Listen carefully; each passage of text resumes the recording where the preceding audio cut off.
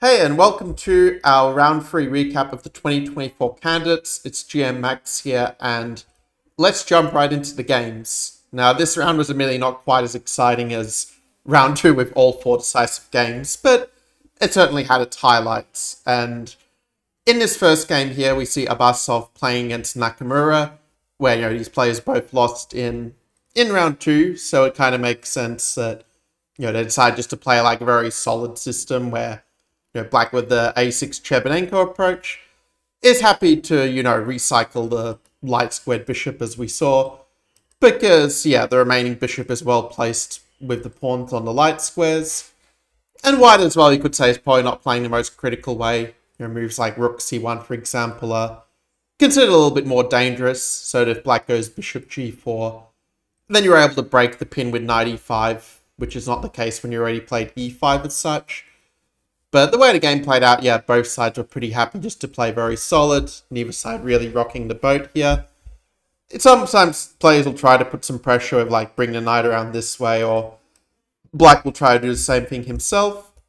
But here knight a4 wouldn't be so well timed, because after queen a5, knight c5 does allow black to take on a2 and basically hold its own in this sort of way.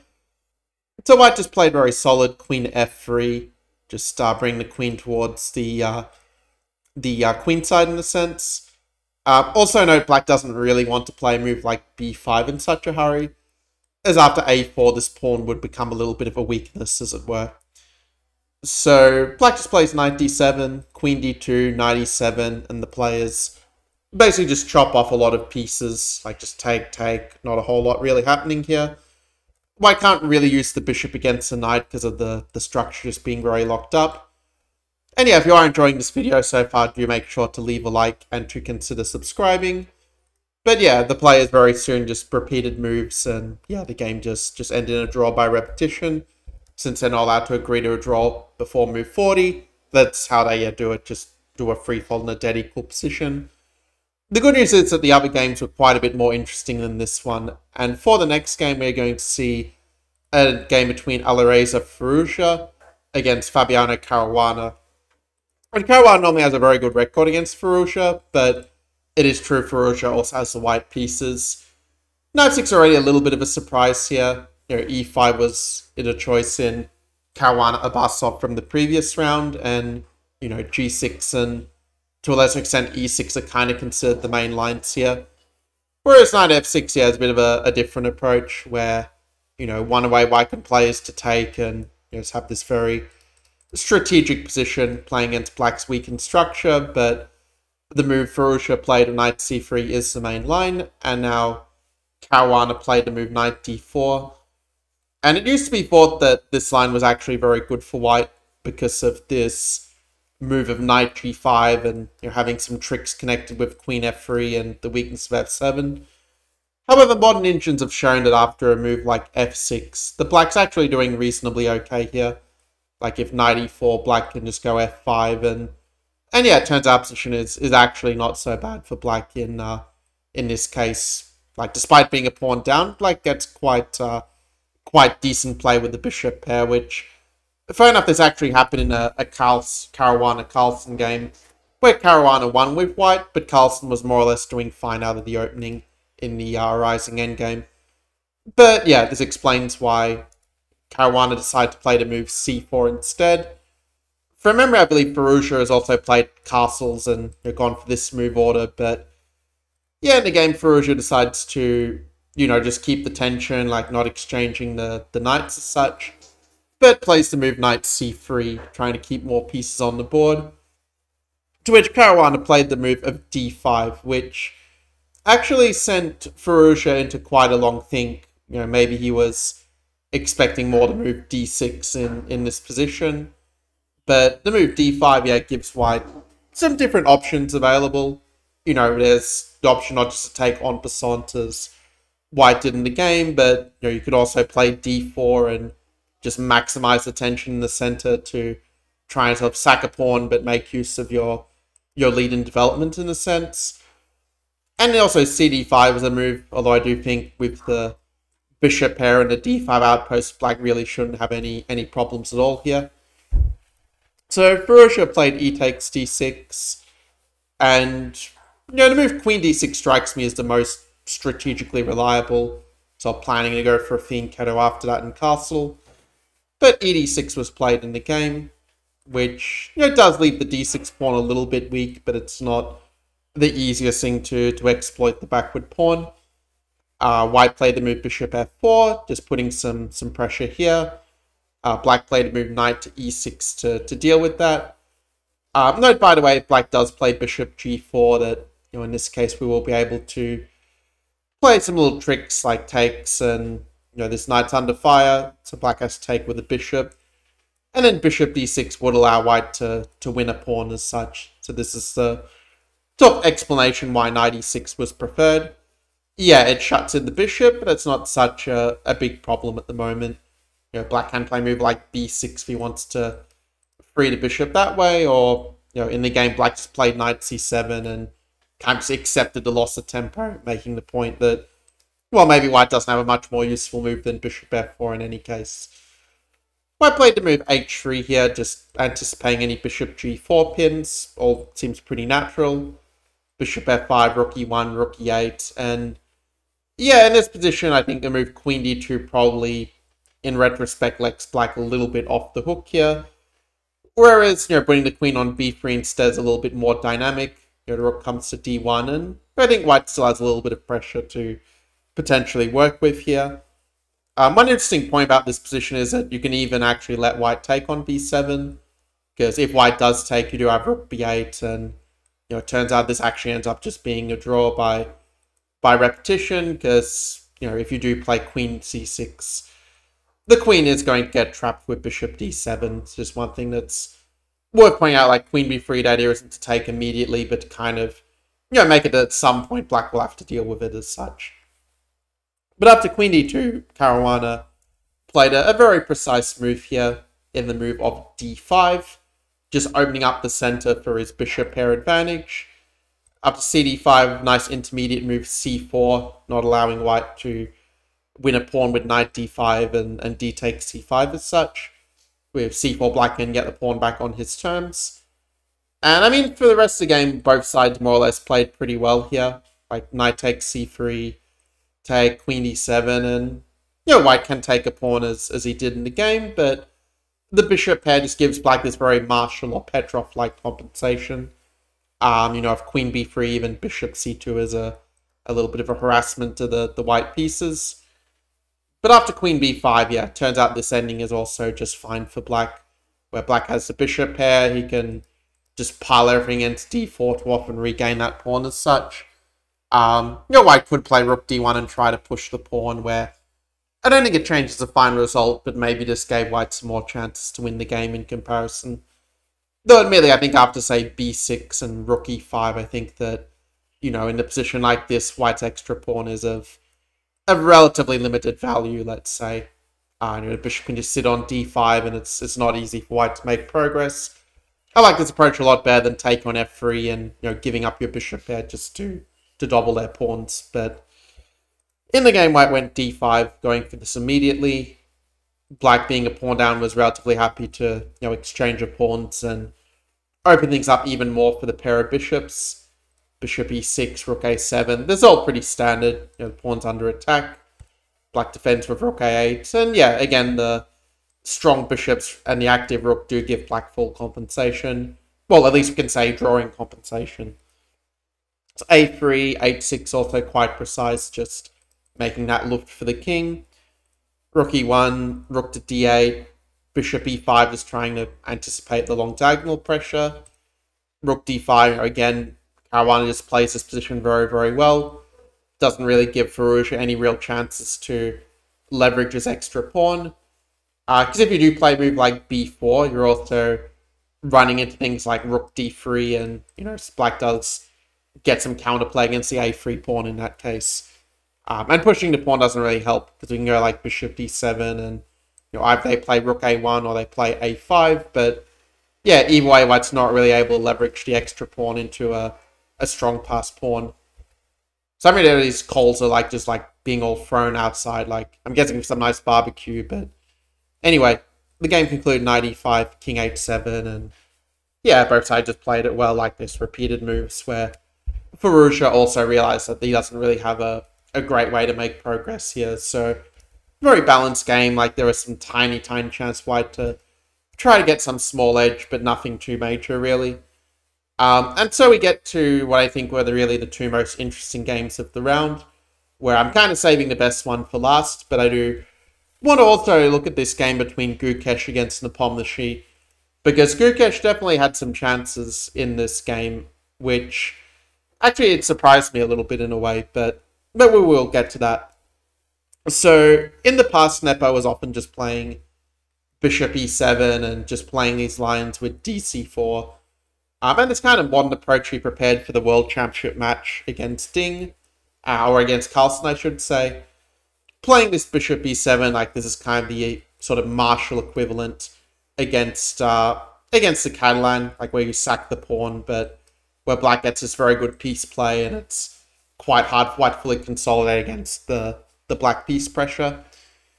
But in this game, Nepo plays something a little different. He goes for the move c5 and heads more into this semi-Tarrasch kind of territory. And it used to be thought that these positions were just a bit better for White, that, for example, after knight c6 and castles and bishop e7, you'd just be able to either play knight c3 and play in the center, or we even just go takes and just get this very comfortable Catalan structure where White's bishop is kind of a lot better than Black's in a sense. But Nepo came with this idea of playing c takes d4, which I do like quite a bit here. If knight d4, Black has the option then to develop the bishop and just develop very quickly. So White decides to castle to avoid bishop b4 coming with a check. We had bishop c5, knight d4, castles, and this position actually reminds me a little bit of a Grunfeld, a Fianchetto Grunfeld, but where instead of the bishop being on g7, the bishop is on c5. And this one, based on how the game played out, might be a tiny bit of a better version for White, but I think it doesn't make a huge difference. Knight b3 attacks the bishop. You could go back to b6, or you could go back to e7. This one's a little bit more active, but does have the small disadvantage that bishop may become a target to knight c4. So for this reason, Nepo played bishop to e7. And in the game, I was expecting that maybe Gukesh would go bishop d2 and just try to prepare knight c3 and, get some small initiative with the bishops on the long diagonals in this way. I mean, Black should still be able to defend, like, you move the queen, you play rook d8, bishop d7. I mean, Black has no weaknesses in this structure, so White's small edge will kind of be neutralized over time.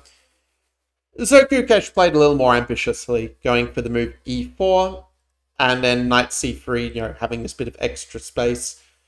The d3 square is not really a problem for us, because we're going to cover it soon with our pieces anyway.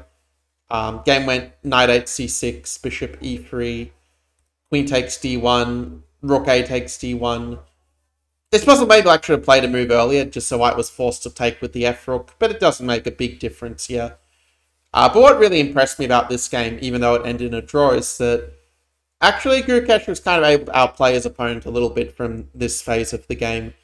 And I guess it's true, like Nepo, probably is more comfortable in somewhat sharper positions than this one, or he's much more comfortable being the side pressing here as White, rather than defending. But yeah, in this case, Black played the move f6, and now all these moves are kind of reasonable looking, but just somehow there was a small accumulation of tiny errors that sort of added up to White getting a pretty nice advantage. And it may well be that here a5 maybe is the move for Black to go a4 and kick the knight around to try to create some counterplay. But f6, we can't really call it a mistake either. The idea of rook fe1 is, to prepare bishop f1 to kick the knight, and maybe have some ideas with e5 as well to make something of White's extra space. Now, at this point, I think rook b8 as played in the game is probably not the most precise. That it's probably better just to play a move like rook d8 and just develop the piece in a more normal kind of fashion. Or even to play a move like a6 is also possible, with the idea that bishop f1 can be met with b5 and you defend the knight this way to have a reasonable position. I can still go for moves like e5 and try to set some problems by weakening Black's structure. But I think that Black should have enough piece activity that he should be okay in with precise play. Even so, it is definitely easier to play white at this point. In the game after rook b8 and bishop f1, a very nice move by Gukesh, and the point is that you don't have b5 anymore to defend the knight, because knight b5 is going to win a pawn. We're removing the defender trick. So black was kind of forced into playing knight d6, and now with knight b5, white just traded off that knight and brought the bishop to a nice active square. And I mean, black's is quite passive. Like, the bishop on c8 still hasn't really entered the game, let's say, and for this reason, maybe e5 and getting the bishop out this way might have been the play for black to minimize the disadvantage, because in the game after king f7, bishop e3, a6, and b5 is probably easier to criticize and to offer a clear improvement, because if you do play e5 now, like, one difference is f5 is a bit more effective than usual when you're sort of kicking the king, and even g6, bishop h6, we can kind of feel how white is able to sort of take the squares that black leaves in this case.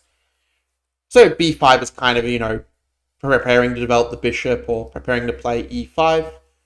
But it does also leave a nice outpost for the white knight, where you can see these sort of micro concessions steadily adding up here. We had rook d8, take, take. I mean, the one thing that's sort of positive about black's position is that at least it has a relatively small number of weaknesses in terms of weak pawns. But after king f2, there is still the question of how to get out of tricks like knight a6 and simply winning a pawn. And if you do try to move the knight, white can even just play like knight to d3, for example, and just trade the bishop and get the rook in. And black definitely has his work cut out to survive in a position like this one, let's say, where white will be clearly better. But in the game, black played bishop takes c5, which I think is the best chance. Just get rid of the annoying knights. But then again, white does have the bishop pair advantage, and after king e3 and rook d8, I think we can say that this was probably Gukesh's best chance in the game, where once he missed this opportunity, I kind of felt that Nepomniachtchi would be able to draw this fairly comfortably, which is essentially what happened in the game.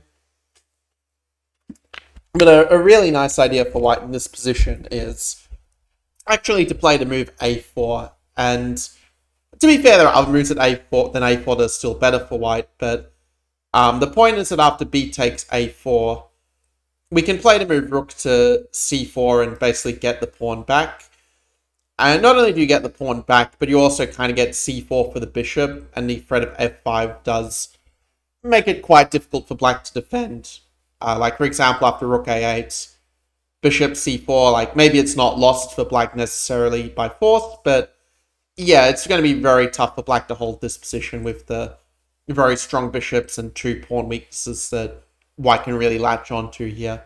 Would have been very interesting to see how the game might have played out from here in reality, but in the game after bishop b6, rook d7, funnily enough, even here, like, black, it's not too late actually to play the move a4. It's actually still very strong here, but this time that is not so much rook c4, but rather bishop c4. And this pawn sacrifice to prepare like f5 and use the pin is actually very nettlesome for black, where, to give an idea, like, the move that, like, one move the engine suggests is to go knight d8 and try to defend that way. And then, the human move is probably just go rook a1 and just get the pawn back, but the machine has this wild idea of playing the move b4, which first glance looks like black just takes on passant and white is just, blundering a pawn. But then we sort of get to here and we realize that actually there's no good way for black to get out of bishop a4. Like, if they play king e7, we still go bishop a4, and, they still get their rook trapped with bishop c5, or rook c7, and then bishop c5 is even better again. But that's a really tough thing to see. Like, to see this b4 idea is definitely very, very computerish. Like, it doesn't really follow any sort of human logic as far as I can tell. That being said, yeah, I still think a4, yeah, you can still play the move even if you see like rook a1 in the worst case to get the pawn back and, try to get at the a6 pawn. Still this would give white very decent winning chances. I think rook d1 in the game, yeah, was just maybe a little bit too meek in a way. where white is still technically better, but it's just very hard to kind of break through in this position. And the pawn issue, I think, just defended it quite well by putting pawn h5. You make it that white has to sort of exchange pawns in order to make any progress on the king's side. After b3, again, maybe bishop b6 and trying to go for a4 or bring the bishop to b3 might be a better try here. But yeah, after b3, bishop c8, we sort of got to a point in the game where, yeah, basically once this bishop gets out, black is just going to be doing fine. So Gukesh played f5, trying to make the structure more asymmetrical in the favor of the bishops. But king g7 was a good defense in the game. Note, by the way, that bishop e2 is not just very good here, because black does have this trick of knight a5 to counterattack the pawn. Obviously, black's very happy if the pawns get traded, and this is also why we play king g7 as black, because otherwise bishop c4 would be a bit of a problem. But yeah, also an opposite colored bishop ending would of course be a pretty ironclad draw as well here. The game ultimately concluded fg6, bishop g4, nice little touch to avoid bishop e2 altogether. Bishop c2, bishop e6, and yeah, at this point it's pretty clear that white's not going to be making any progress when the white pawns are now fixed on the light squares for our bishop. And so the draw was agreed at this point at the earliest possible time that the players could agree a draw.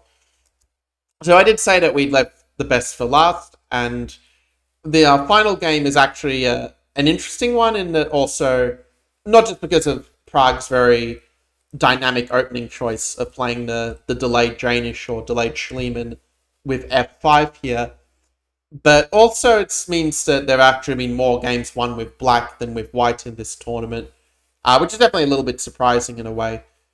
If you're wondering what some of the differences are with this version and the immediate f5, well, one point is that if white plays knight c3 here, well, now this knight c3 system isn't as effective, because d5 runs into knight e5, but we can play b5 first and then d5 and just take over the center.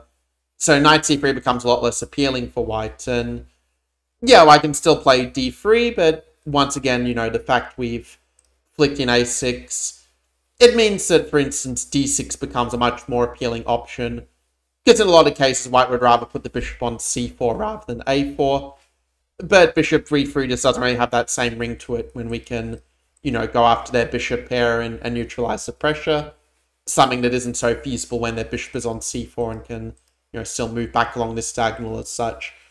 So those are kind of the subtleties that sort of would make this a better version for black. Except that the move d4 is considered to be very, very strong for white, according to the conventional theory. After ed4, I should explain, by the way, if fe4, knight e5, that this would actually be pretty strong for white. It is a version where you'd much rather have the bishop on b5, actually. Just to put it on the board, just so you guys can see it. If we have a position like this, something that I have played a bit with the white pieces online, but as a bit of a surprise weapon, but the move c6 is a problem here, though, where if the bishop moves, there is queen a5, and yeah, we can see that black doesn't have this resource in this version here, which is why Prague instead played ed4, e5, b5, bishop b3, and now knight a5, yeah, very much in the style of the Norwegian defense, getting rid of this bishop, because if we're not able to castle our king to safety, we can't really claim that the position is playable. But yeah, knight d4, bishop e7, and this is where things get kind of interesting in a way. Because so far this has only been played in one master game in 2021, with Johann Sebastian Christensen playing as black. But I think this game is a bit of a surprise to Vidit. We can see he's already used like 25 minutes on the clock, where if we go back, yeah, we can see even d4, he spent quite a bit of time even on, on this move, on move 5 as such. But yeah, knight f5 is a very natural move, but based on how the game played out, grabbing the pawn's probably not the optimal choice for white, let's say.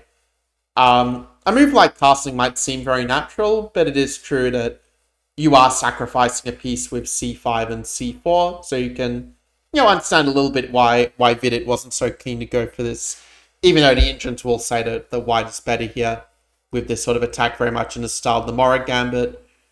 But a more practical approach also could be something like knight c3 here, where, you know, the c5 and c4 is considerably less effective when we can play like queen g4 and, you know, just flood the piece in the attack in this sort of way. But yeah, instead, you know, black's not going to play c5. They're probably just going to go takes and then play it in a similar way to the game, like d6. And, you know, white's probably a little bit better with best play, but black gets a kind of sharp position that he was looking for from the start to sort of get a fight and to play for a win even with the black pieces. Which is something with Prague, also he's a very well prepared player and, you know, quite good at sort of creating chances out of the opening with both colours, as we also saw with some of his earlier games. After knight takes f5, takes, it's worth pointing out that you don't want to play bishop takes g2. This would be a bit of a suicidal pawn grab, as after we move the bishop away, white will just play queen h5 and, you know, basically just murder black here with rook g6. You know, take queen g6 is checkmate after all. So black played the move d6 instead. This is the point of black's play to sacrifice a pawn, but to get some quite nice play with the bishop there. And, you know, the bishop has a really great diagonal here for sure. White played the move queen e2 in the game, where the first point to note is that ed6 is not all that appealing after queen d7. If queen d3, g6, and you know, black basically regains the pawn and just has very good compensation with the bishop pair advantage and very active piece play in a situation like this one.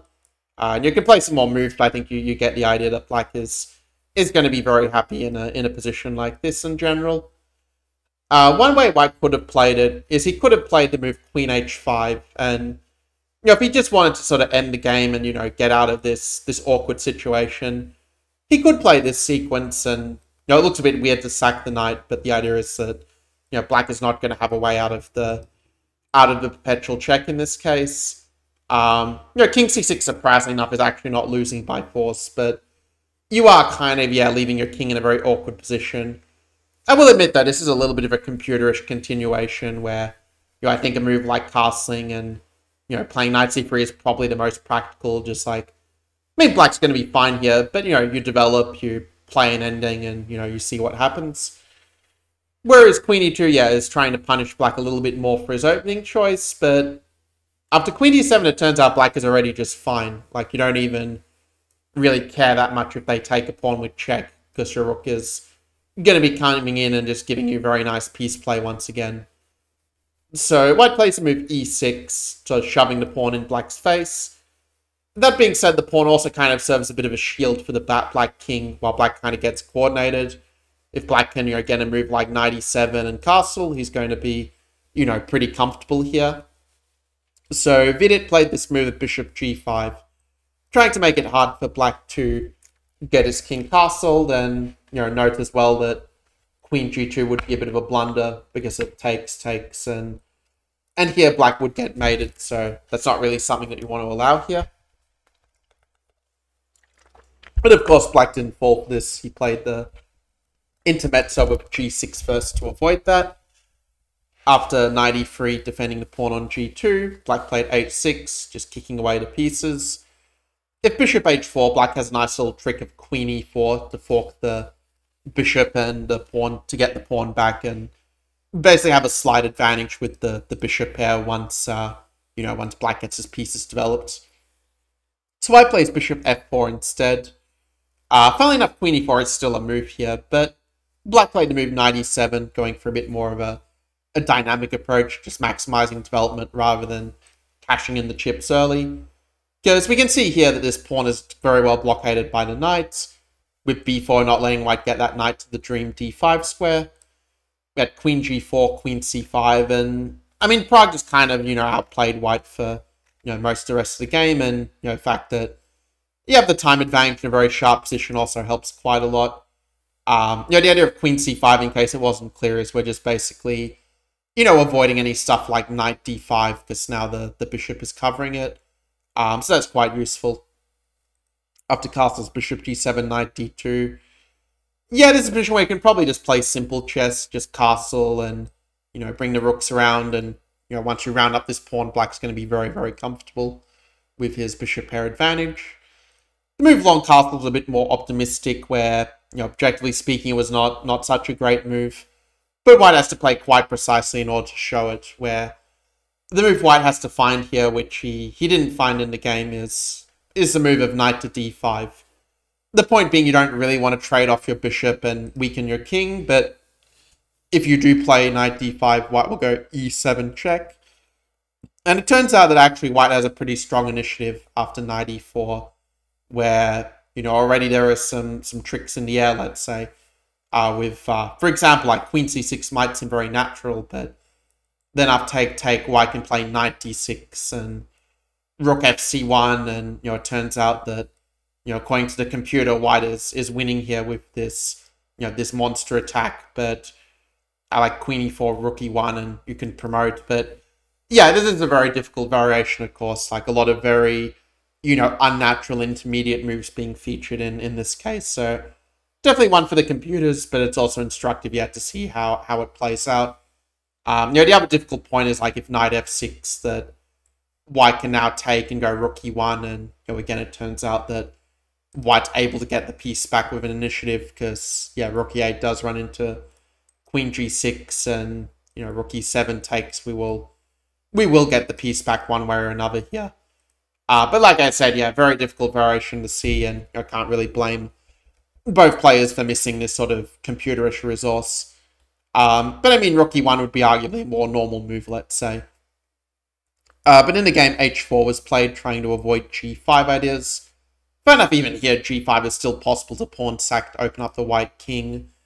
Turns out you can technically get away with bishop e2 and just grab a pawn, but the move in the game of rook d8 was also quite fine, just keeping the control over the position, and yeah, so taking the sting out of the aforementioned knight d5. After rook a1, bishop b2, you know, white did actually find the idea of knight d5 in this position, but it turns out to be not as effective when you don't have that e7 intermediate attack on the d8 rook, where now it's more going to be pleasant for black, where the e6 pawn is coming under fire. You know, now it's actually black who's a pawn up and has the bishop, so it's a tough gig for white, and, you know, probably rook e1 gives the best chances to hold here, but, you know, here white can probably survive, but it's of course still very messy. But the game saw e7 instead, which, yeah, it's going to be a lot less effective here compared to the version we saw before. After bishop b3, queen b5, you know, black is up a pawn and he's covering himself pretty well here. Knight c4, bishop c3, just keeping everything anchored very nicely. Bishop d4 was played, and yeah, in this position here, I think that, well, you don't really want to take and just help white bring the queen to a better square in a sense, but turns out the move rook h7 would have been quite strong, just intending to take back here with the rook on along this way. Because if white does play queen g6, you're just able to just have this very strong attack down the g file that's pretty hard for white to deal with. In many ways, a position like this kind of reminds me a bit of the Botvinnik semi-Slav, where you sort of give up a lot of the kingside pawns, but you get this queenside pawn armada and this very nice piece play to make up for it. Except here, of course, it's very much amplified. Still, rook hg8, yeah, maybe technically it throws away the advantage, but, you know, white still has to play quite precisely in order to hold this position, and a move like knight a3 as suggested by the computer is of course not the first move most people think of. Like when I was looking, it's actually originally misread as knight e3, like my brain just auto-corrected wanting to put the knight in the center, because, well, normally that's what you should do, but it's just not a normal position in a sense. But instead play queen d4, looking to get the pawn on c3. But after bishop b7, queen c3, and rook e7, you know, we can see that the black is going to be better here with the extra pawn. The move of knight a5 kind of shows why putting the bishop on a8 was a little bit better, just so the knight isn't hitting the bishop like so. But yeah, the game went rook e5, and, you know, here white actually is probably doing not so badly, in fact, if he takes and plays rook d4, where, you know, sort of the weakness of black's king kind of makes up somewhat for the extra pawn black has. Like, black is still better, like, you can go g5 and, you know, try to use this as a hook, but, you know, I can also keep things stable and, you know, keep the black advantage to a minimum at least. But in the game, b4 was played, and, you know, that allows black time for g5 and getting things moving on the king side. h5 was played in the game, but that's now less effective, because g4 and we can pick up the pawn this way. Rook fe1, and black found a very, very nice move to basically ensure himself a winning position. He played the move of g3 at this point, just ripping open that black king and bringing the rook on g8 into the game. If fg6, black will just play queen to b6. And, if you can't even move the king here because of mate, and, king f1 and rook f8's no good either. So, yeah, it all just falls apart for white. You can't block on d4 because then the rook on e1 is on. So, yeah, basically white's already losing. And then the game knight b7 was played, but, now we can see that it's white who has the much more exposed king in this position. The game ultimately concluded queen f3, rook eg5, and even though white managed to get to an ending, that's kind of where the good news ends, because black is about to win a second pawn. The game ending g4 take, rook e6, rook h4, take, rook g5, so just rounding up the pawn, not giving white any sort of counterplay. Rook h7, take, rook d7. And we can see, yeah, black is just not giving white the time to create swindling chances with rook c1. And after rook g7, rook hf5, yeah, the rook will get swapped off and the pawn ending will be an easy win, or the rook ending will be an easy win. So for this reason, white resigned here. Yeah, this was, I think, a quite fun round. Like, even some of the drawn games had some interesting moments to them. And, this game with Prague was, of course, very exciting, very complicated. And it means that after the conclusion of this round that, yeah, we now have, this small change of leaderboard of Vidit, no longer being in the equal lead, but you still have, Caruana and Nepomniachtchi and Gukesh still on that score of, 2 out of 3. There will be another round as well tomorrow where I don't remember what the pairings are for that 4th round, but yeah, you'll see it in the next recap in any case. Do let me know in the comments below what was your favorite part of this video, or the favorite move or game that you saw here. Definitely interested to hear your thoughts on that. And as always, if you are interested in having private lessons with me, I do have a couple of spots still available, so feel free to reach out to me via messenger or email. I've got the links for that in the description below. And yeah, I'll see you in the next recap. Until then, take care.